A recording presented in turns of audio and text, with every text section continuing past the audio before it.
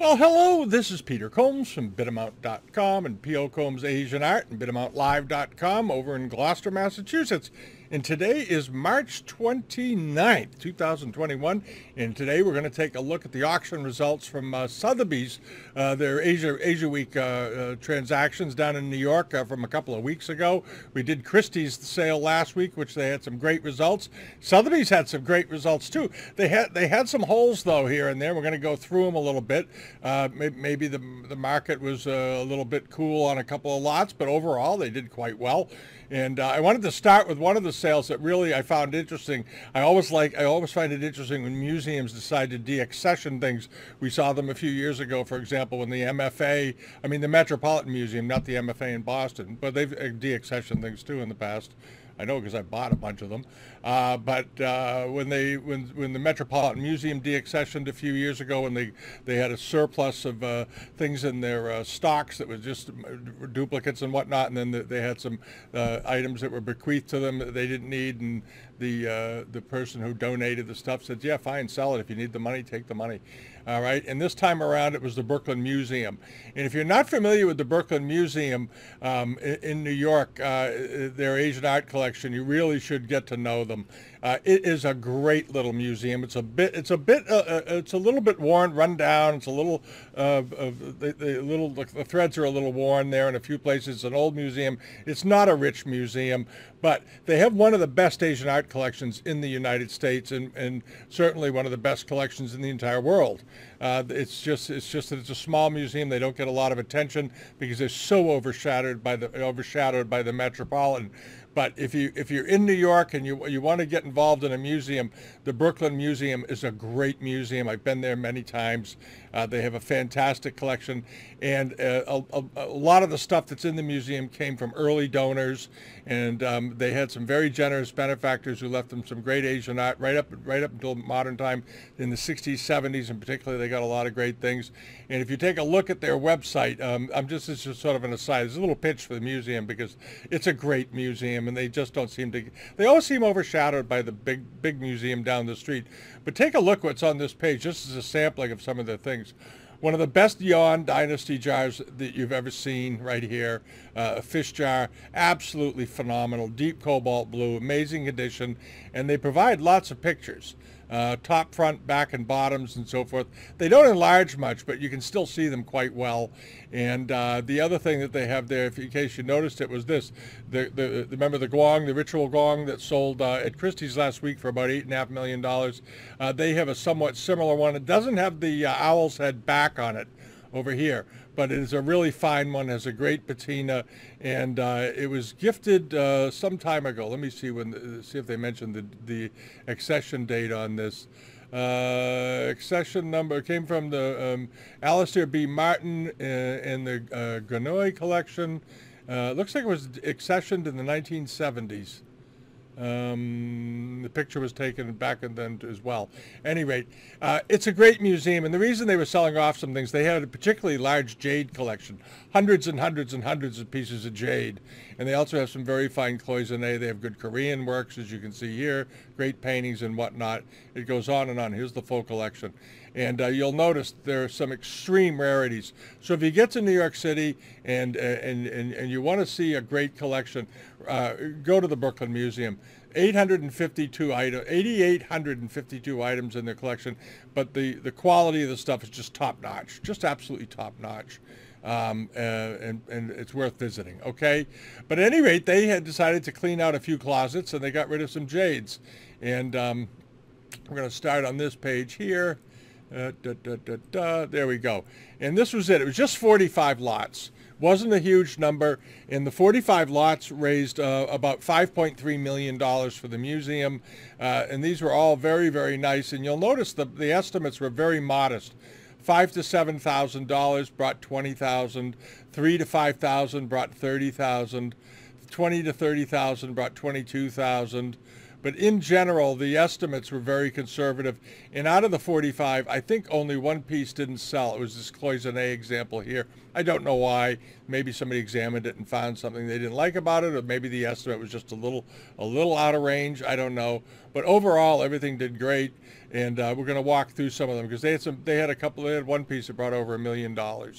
All right, that they deaccessioned, all right? One of the things I wanted to start with was this. I noticed this before the sale, and I thought, what an absolutely beautiful and unusual piece of jade with inlaid precious stones on it, lotus blossoms and lotus pods, and this spectacular handle.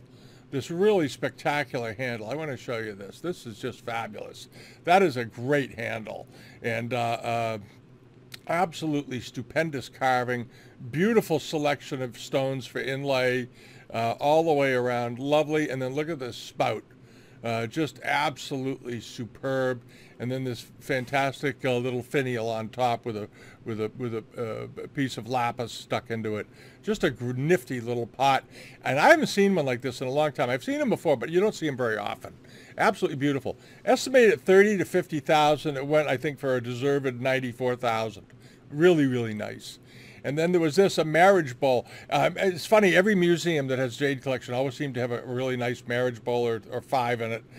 These were very, very popular around the early 20th century among collectors. And the Brooklyn Museum, I believe, have several of these, and they decided to sell one of them. But the one they decided to sell was rather nice. This is a doozy.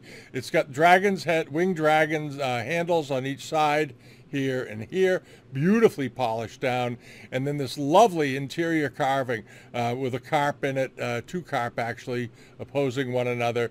Just lovely decoration, beautifully carved, deep, sharp, crisp, nicely polished, good selection of stone, and the profile of the bowl is particularly attractive. It's a very nice shape. It's a really, really lovely shape, and you'll notice how nicely rounded the sides are. Beautifully rounded, beautifully polished, and then the rim also beautifully polished. Just a really lovely, lovely example. And this was an 18th century thing. They dated as 18th and 19th century because some of the Chai-Ching period jades were very, very similar to the Qianlong ones, but I don't know. My feeling is it's more likely to be 18th century. But it was estimated at 60 to 80,000, ended up selling for 190,000. So I guess a few people thought it might have been a Qianlong example also. Just lovely. And then onto this, the little screen. This is very, very nice. This Celadon green jade little table screen. This is quite small. These are not big. What is this? This one is, yeah, 10 inches, just 10 inches tall. Looks like a poster. It's not. It's just about this big. But very lovely with two figures in the central scene among beneath this wild, rocky, sort of mountainous, three-dimensional area around it. Here are the two figures. Looks like an immortal and a woman going through the woods. But the pine trees are beautifully done all the way up, nicely carved. And the way the irregular direction in which the rocks are carved, I thought was very naturalistic looking. Just very, very nice, beautifully polished down again. And this is a jade where you can actually come and look at it and get a real sense of the surface of what an old jade carving looks like compared to the new ones. You get the texture of that polished surface tells you a great deal about the age of a piece of jade, coupled with fantastic carving. The carving has to be very good, not just one cut with the edge of something to make a mark, but all finished beautifully. The three-dimensionality of the waterfall here coming down, cascading down over the rocks into the chasm. Look at this, just beautiful. And then the waves splashing at the bottom as it all comes back together. Just beautifully done. And this was estimated at $300,000 to $500,000 and went to for $588,700. A lot of strength in the market for museum deaccessions. And then onto this fantastic looking Ruyi head scepter, spinach green, root carved with the Ruyi, the fungus at the top of it. Just absolutely great. Look at this, very rusticated looking, with chimeras and vines and all kinds of stuff going up it. Just a lovely, lovely looking piece. Really was just absolutely great. And an 18th century one, and they have it as 19th. I think it was 18th century, and I think the bidders thought so too. I think they were being a little conservative. They estimated at 6,000 to 8,000, ended up selling for 35,000. But if it's 19th century, it's very, very early 19th century. absolutely lovely. And then over here to this Chinlung greenish white or greenish jade. They call it white. It looks a little green to me, but anyway, white jade brush pot with feet. A nice example, and it's got a few russet inclusions that they worked in just fine. Very lovely example here of two figures passing through the mountains. And again, a similar style of carving that we just saw on the plaque is repeated here with a bit more activity going up the body of the piece. Just beautifully done. The building in the center there tucked in nicely and so forth all the way down. And was estimated at 1 to 1.5 million, and it sold for 1,351,000. And we've seen that before with these jades. They can do awfully well. And there's a good write-up on here. This came from the Woodward collection, and it was gifted to the museum in 1914.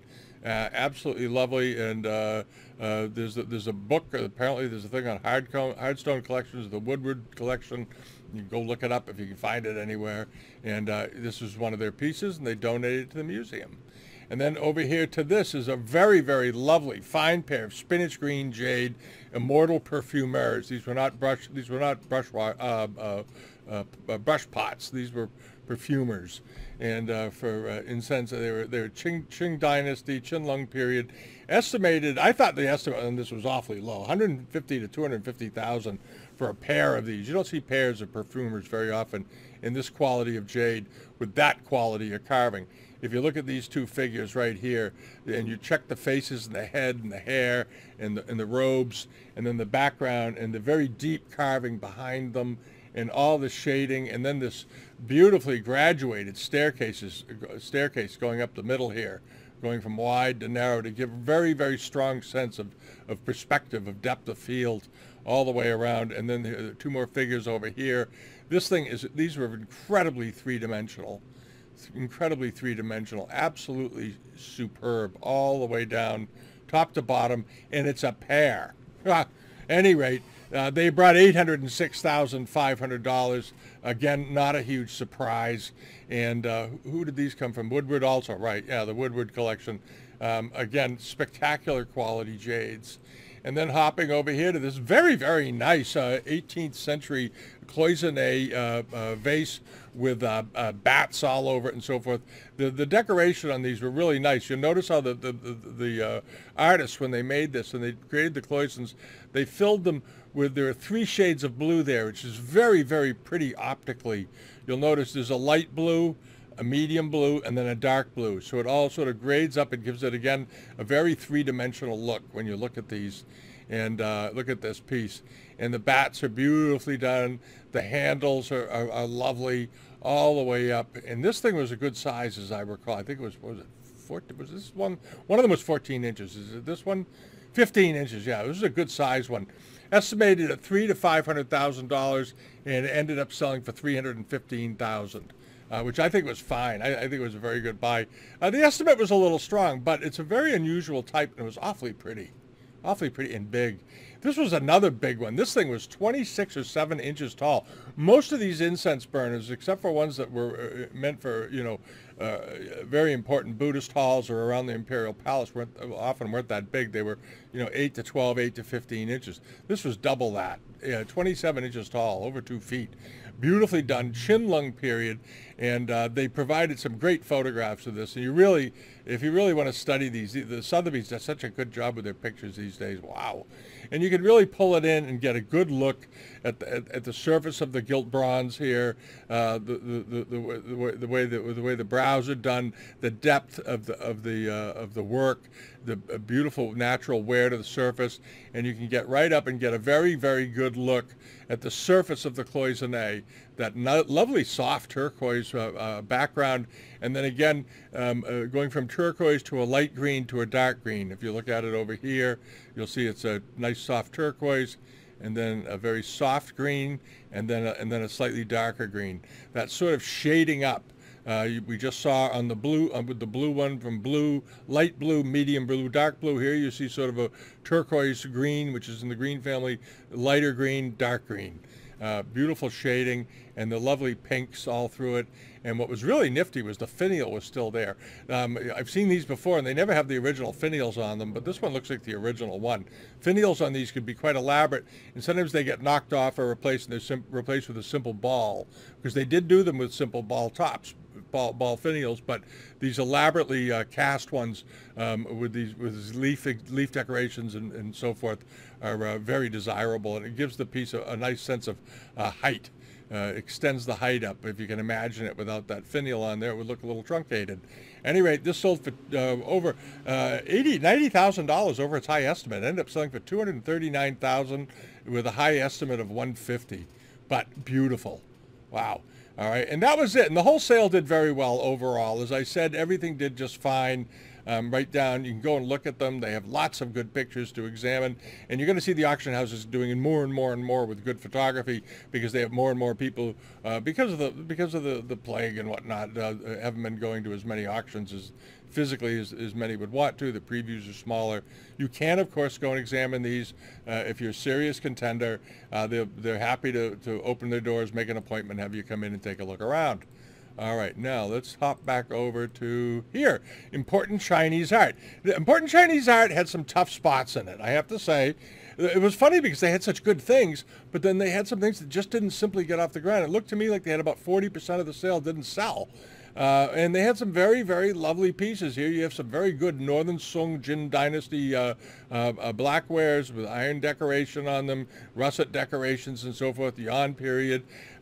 They had this. This was an absolutely fantastic thing. That is something that came out of Jim Lally's store. We'll get to it in a minute. But I just wanted to sort of scroll through to give you an idea. But you notice over here these blank spots. These are unsold areas. And they had quite a few of them, more than I expected. And I didn't think their estimates were crazy, but it seems to me like there's some punk spots out there. The more medium price, reasonably priced, reasonably estimated things seem to be doing pretty well. And now it's that sort of that mid range of things in the $80,000 to $400,000 range. If it's not, or 300,000 maybe. If it's not an out of the park example, or from a newly released from a new collection, there seems to be a bit of resistance. I don't know why. And we're going to go through some of these, because this is the sale, as you remember, that had the famous yard sale bowl that was bought, I guess, in Connecticut for $35. That's the story, and ended up doing very well. We'll get to it in a minute. This was one of the bronzes, though, I think, that was in the sale. But I think this was actually a bargain, and I thought the estimate was awfully low, and I think it sold for a modest price. It was an absolutely great early 17th century partial gilt lost wax cast incense burner. This thing was spectacular, and it was a good size. It was 10 inches tall. This was not a small incense burner. It was a nice big one, and the work on this was amazing. If you bothered to take a good look at it, the work on this thing was absolutely, it was these lost wax castings. The work on it was stupendous, I thought. I thought it was absolutely stupendous. Great patina, beautiful, beautiful example from top to bottom. I love the handles. They stick way out. You notice the ring is just hanging off of his mouth. Here's a better shot of it. Come on. Come on. What are you doing? There we go. There it is. Love the mask on the end. Love how they carried the waves over onto the ring hanging out of his mouth. There's a lot of little details. Whoever did this was very thoughtful, very clever, very smart. Absolutely great example. And it was only estimated at $20,000 to $30,000. I don't get it. But at any rate, it only sold for $21,420. I wouldn't have been surprised if this thing had sold for over $100,000. I thought it was just so wonderful. I think they oiled it, unfortunately, to help it photograph better. I'd over time sort of let the oil come off of it, but they do that sometimes. And they have this one that was estimated at $10,000 to $15,000, brought $315,000, but it was inscribed 18th century. They say 18th to 19th century. I think it's older than that, but an absolutely great bronze. Beautifully done. Again, very heavy relief casting, beautiful patina, nicely done, beautiful masks on the ends with great big rings hanging out of them, and just a stupendous piece. And there was an inscription, I believe there's an inscription on this one, dragon chasing the flaming pearl, and yeah, there's a poem, there's a Tibetan inscription on this, which I'm sure nudged the price up considerably. One of the things they did that was fabulous, though, they showed a good shot of the interior, and you can see the cross Georges in the center here, in the base of the piece. This obviously came out of a Tibetan a monastery or something, or belonged to a Tibetan temple, or it belonged to a very influential person. I can't imagine any other scenario but one of those two. And they just called it Qing Dynasty, 18th to 19th century. And I think I don't know what they thought when they saw this. I think this is absolutely great. I think it's like the previous one that didn't bring that much, but they really went after this one. And then on to this, a very unusual Kangxi vase. This sold a number of years ago at Sotheby's, around 20 years ago, 18, 20 years ago. And absolutely beautiful green ground on this. It's a Hu form example. The form is very popular, but the sort of opened up archaistic decoration on it I thought was great, in a very, very complex stepped base. But you go up the body of this thing, you'll notice the shading in the celadon over the roux heads at the bottom here. They're shaded in, and then they have this sort of opened up archaistic mask, dowdy mask, with the eyes on each side and then the nose down the middle and so forth. And then up to the top with these two cute little mask finials. And again, you have these very three-dimensional stepped roux head lappets running around the neck. I think this was a great piece of porcelain. It was not marked, but what they did do with this is they did show a great shot of the bottom. A great shot of the bottom. And this is what the bottoms of one of these should look like. You can see just very faintly the turning circles on the bottom, and you have these slight grooves from the trimming tools. But you'll notice the foot has a step, and then the foot, and then it steps down again on the outside. But beautifully finished, very, very neatly trimmed. And this is, last week I mentioned whenever you see the gray wear in circles, you'd be very alarmed. This is what it should look like. It looks very natural. This looks natural. It's a little bit thicker and wider. You can see textures in the porcelain. This is what it should look like. When we were talking about, this was about when I was talking about the foot rim on that fake from from that sale down in Texas that sold for $360,000. But anyway, this was a great looking pot, estimated 10 to 15,000, which I thought was crazy reasonable. It was around 10, I think it was 10 inches tall, and ended up selling for $21,420. But I think that was an absolutely great buy. Good thing to buy. And furniture also remained very, very strong. Here we have a very nice pair of continuous yoke back chairs, very attractive, Huanhua Li, late Ming period, and they were estimated at $60,000 to $80,000. They ended up selling for $352,000. Good furniture from old collections, seems to still have a lot of bump behind, a lot of push. And you notice they have these very attractive brass mounts up here, or bronze up on the edges to hold the pieces and to strengthen them as reinforcements. They're quite attractive though. And let's see, who did these were sold by, not a surprise, these were sold by Grace Wu Bruce Limited in London. And we've seen her things before come up in auction. A lot of people only bought from her when they bought Chinese furniture. She had that great two-part book that we reviewed a few years ago that she did on her own collection. It was well, if you're going to buy any book, you're going to own a good book on Chinese furniture, the two-part Grace Wu Bruce book is one of the ones you want to own. It's very good, good detailed images, a lot of information, and it's not a huge pair of books. They're nice and portable. All right, and then over here, this was the one of the stars of the week because of the interesting story behind it. It isn't the most expensive thing that sold during Asia Week by a long stretch, but the story behind it is absolutely fascinating. Somebody picked it up for $35, had no idea what it was, and then bang, here we go. Estimated $300 to $500, ended up selling for $721,000. There are not a lot of these around, and many of these were made as tribute pieces to be sent to the Middle East during the early Ming Dynasty. This is a Yongle example. It was not marked. These typically were not marked.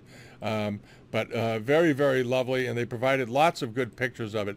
If you're interested in Ming porcelain, get yourself over to the Sotheby site and save these images because they're beautifully done, and you could build up a great index or library of legitimate pieces. And here you can really, really see, the photograph they took here was to show you the incredible heaped and pile effect, these very dark areas, pushing into the glaze and so forth, and it showed you how well they could draw.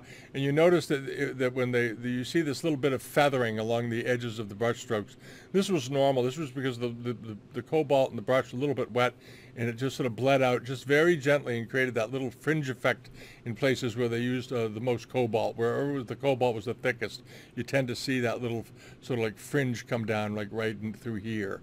That was completely normal, and that also appears on some modern pieces. You want to be careful, but that's what it did look like. And there's a good shot of the foot rim on here that you want to study as well. Anyway, 721,000. And then over here to this. I mentioned last week that monochrome seemed to be doing awfully well, and here's a continuation of that, a very nice pair of Marken period sort of egg yolk yellow jars with their lids, which is quite unusual. Usually the lids are long gone on this form in particular. They just break. And they were estimated at 20 to 30,000. They ended up doubling the high estimate, and I think it's just because they were so beautiful, just such lovely, very strong examples, and they were a pair. And here's a nice shot of the bottom. Here's a good shot of the foot rims that they should look like. Slight bluish tinge to the ground underneath. The mark was very strong, done with a very, very dense opaque cobalt. You don't see any bleeding or thinning of the cobalt here. Nicely done. And as I said, they sold for $63,000, well above their high estimate. And these were 10 inches tall for each, roughly. All right. There'll be a slight, maybe a few millimeter variation. And one of them had a repair, by the way. I meant to mention that right here. It looked like an old repair, a firing line, and a crack on the body on top of it. And they did awfully well. But they were so pretty. And then on to this very nice Kangxi period copper red glazed Langyao vase. A nice one, about 15 inches tall. But what was interesting about this was how the foot splays out. Had a very, very wide foot. Had a very, very wide foot on it. They always splayed out a bit, but this one seemed particularly wide to me. And one of the things that's interesting, I think this is the thing that had the busted, yeah, the chip out of the glaze right here at the bottom. All right, and I was kind of wondering how it would do with that, because that's a pretty big chip. But the thing that's interesting is you can see how thick the glaze is. You can see where the glaze is. Here's the end of the paste right here, and that's the glaze, that thick area. It gives you an idea how thick the glazes would run on these things. But it was beautifully potted, beautifully glazed, and you notice how the glaze thins as it moves up the piece and then disappears and becomes white, because the glaze would flow down the body after it had been dipped, so it would be thicker at the bottom, obviously, than at the top, gravity.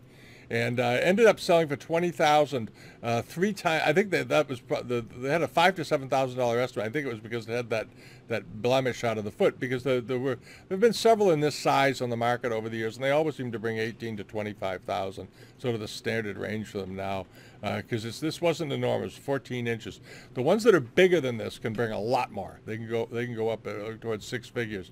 But these small, a little bit smaller ones, if you take off 3 or 4 inches, they don't bring quite as much. But it's attractive. And then onto this, I just wanted to show this was such a pretty early 19th century bowl, or maybe 19 to Dagwan period. But beautifully done, beautiful enamels, and it gives you a real good chance to study glazes and enamels and how they should look. This is not a marked bowl. I think they listed it as Dagwan, but it could be Chaching too.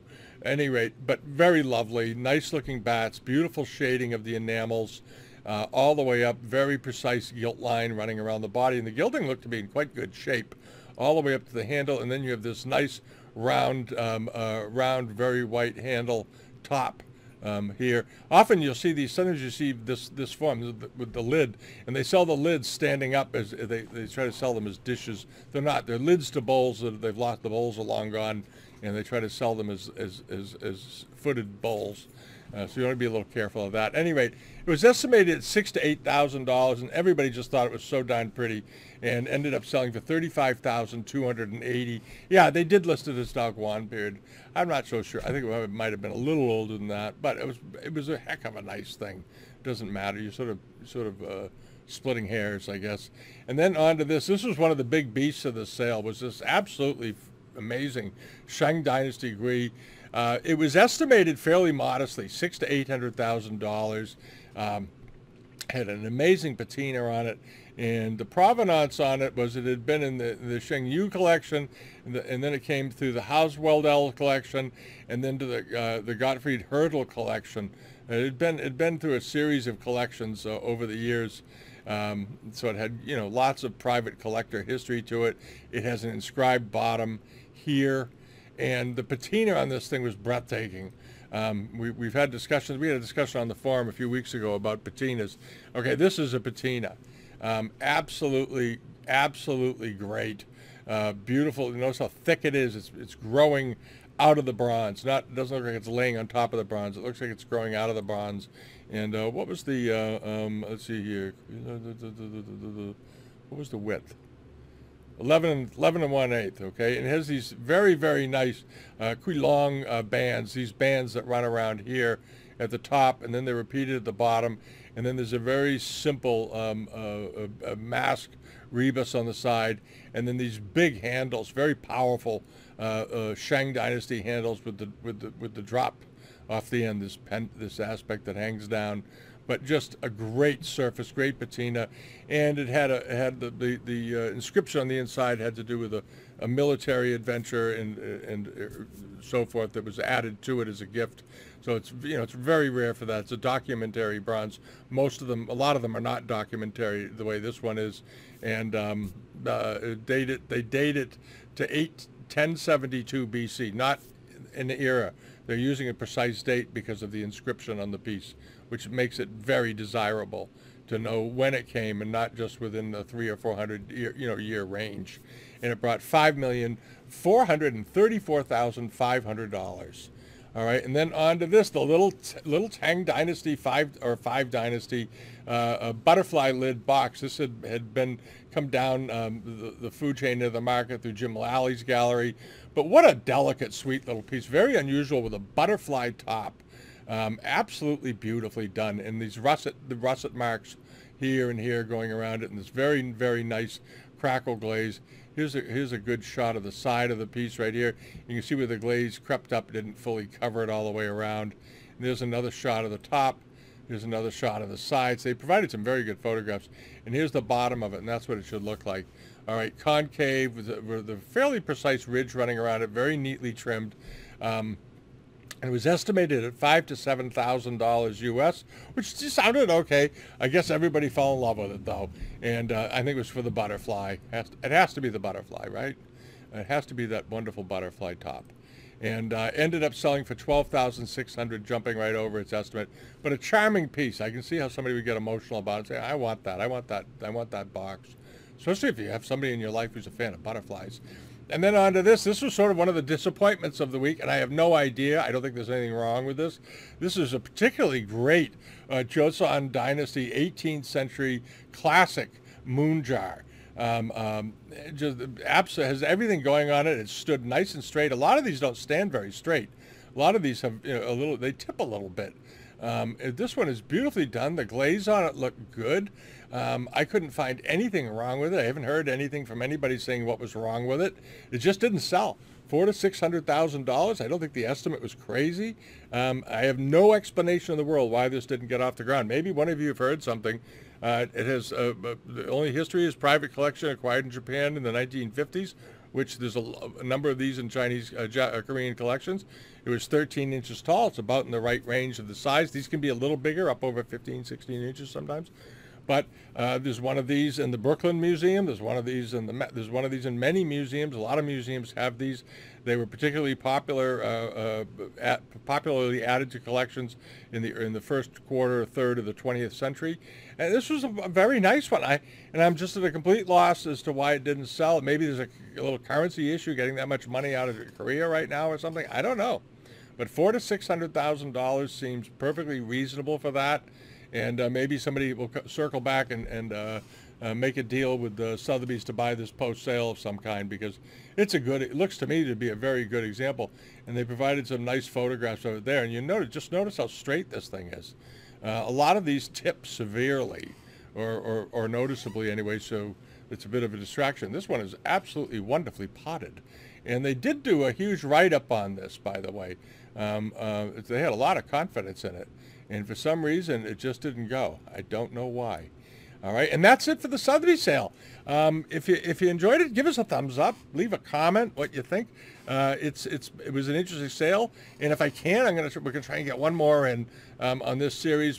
Talk a little bit about what went on at Doyle's and Freeman's, because they have things that don't always jump into the stratospheres. But the folks at Doyle's do an awfully good job. Always have. I've sold things through them years ago. Very happy, very nice people. Mrs. Doyle's very nice. I knew Mr. Doyle at one point. I met him a number of times before he sadly passed at too young an age. But he was a nice man. He used to come up to Essex, and we'll talk about the Freeman sales as well if I have the time. It's just a matter of time right now. We're really stretched out on things around here. But have a wonderful week. We'll be back Friday with the regular video. I hope you enjoyed it, and have a very good week. Bye bye.